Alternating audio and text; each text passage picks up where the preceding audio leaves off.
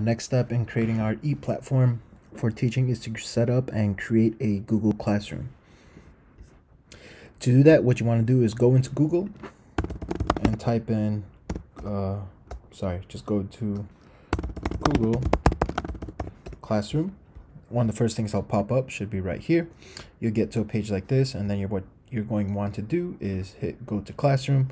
It might have you sign in, but if it does not, that means you're already signed in. You should be able to create everything you need to create.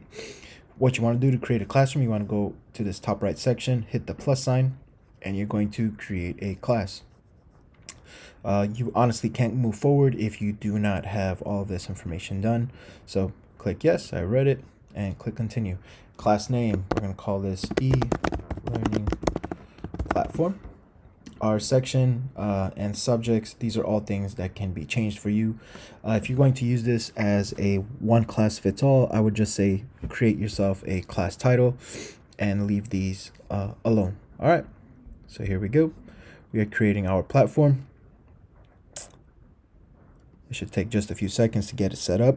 Once it's set up, you can go through this process if you want to, but I can also walk you through this. Okay, first things first, let's just do a quick rundown of what Google Classroom is and what happens here. The stream, so we're in the stream section right now. What is the stream? Think of this kind of like a Facebook feed. Anything you post will populate here. Now, most students are never aware that they need to go to the classwork session, but stream just posts everything. It goes from top to bottom and everything that needs to get done. If you post an assignment, it will pop up or populate right here, and it'll tell you what's due and when it is due. If you go up here and go to classwork section, this is where you will be posting your work from assignments, notes, information, questions, anything like that.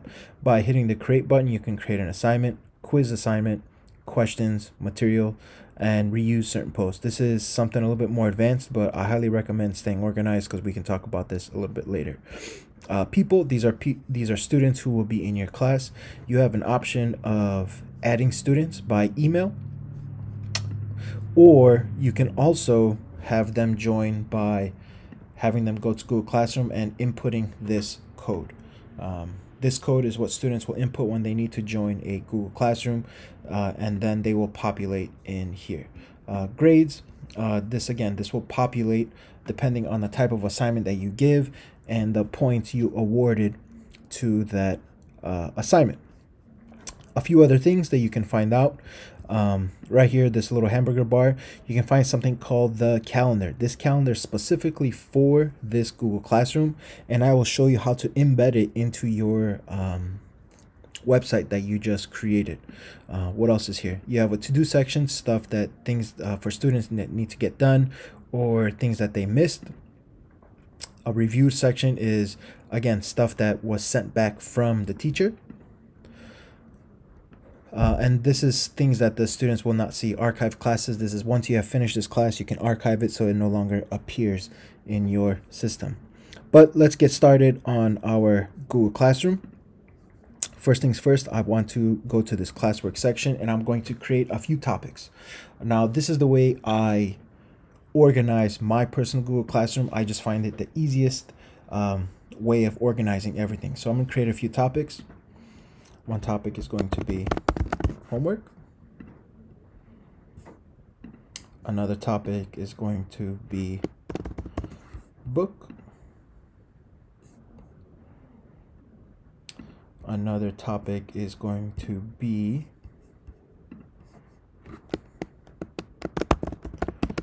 daily check-in. And last topic is going to be tests and quizzes.